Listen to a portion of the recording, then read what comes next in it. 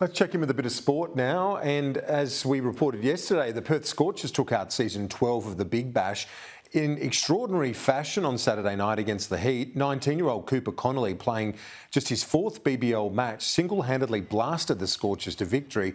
25 off 11. Here's a reminder of how he did it. What can young Connolly do? Pumps it straight down the ground. That's what Cooper can do. Toyota 6. Dots in the book. Oh! Tie!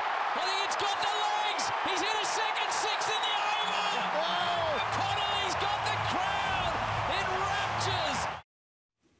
I'm pleased to say Cooper Connolly joins me live now from Perth. Cooper, what an extraordinary innings for you under enormous pressure in front of a huge crowd. Has it sunk in yet, what you achieved?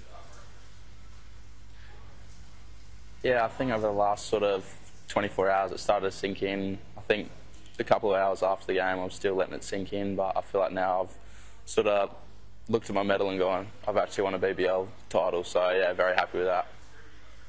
When you got out to the middle, apparently you told your batting partner Hobson that you can do this. You had belief. Where did the belief come from? I think our mantra leads at Be Brave, Team First, and we always feel like we can come from anywhere, especially last year's final where we were 4 for 20 and we managed to win. So I just feel like there's just that expectation in the group that we can win from anywhere.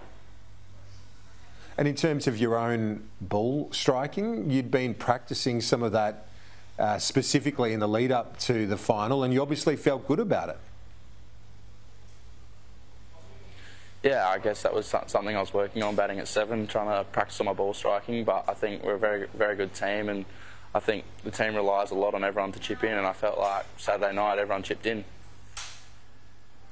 And for you personally, for cricket fans around Australia, maybe that might have been the first time they'd seen you, but for your cricketing progress, you came through the under-19s ranks, didn't you, representing WA and at a very high level. So this has been a path that you've been on for some time, Cooper.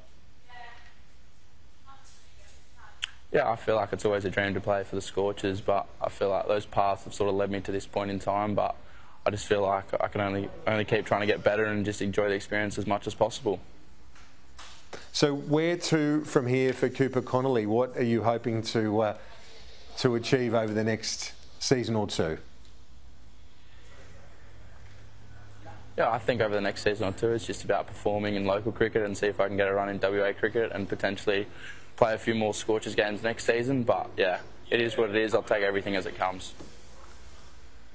And so, yeah, just one step at a time. With your own batting, obviously you're in red-hot form right now.